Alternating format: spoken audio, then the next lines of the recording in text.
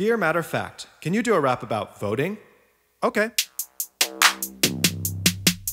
I only got about a minute or two to tell you about a crucially important thing to know. So listen up and get yourself a pencil, a pen, and a sheet of paper, just in case you want to go and take some notes. It's so significant I had to go and get to work on making it its own fast rap video. I'm talking about the privilege of playing your part in the political process via getting out to vote. But maybe you're thinking that it's a futile exercise and that it doesn't even ever really matter, and that it would be a better use of time to pet a cat or make some brownie batter, read about the rings of Saturn, banging something with a hammer rather than ponder pretentious politicians only run it because they want to have a way to feel flattered. And that in the end, there's just so many people that just think a vote could never even really matter. I hear you. But it does, it can really make a difference in elections as state representatives, as senators, a local ballot measure, not to mention the president. Realize your vote has significance.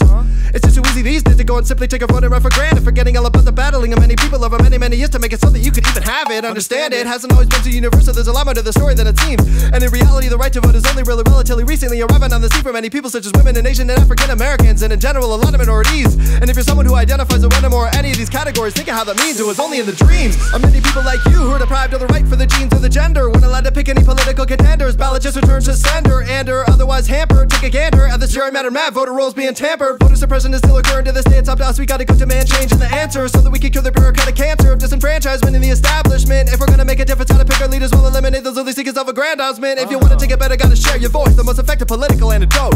And if you only take away one single finger from the song, let it be, get out and vote.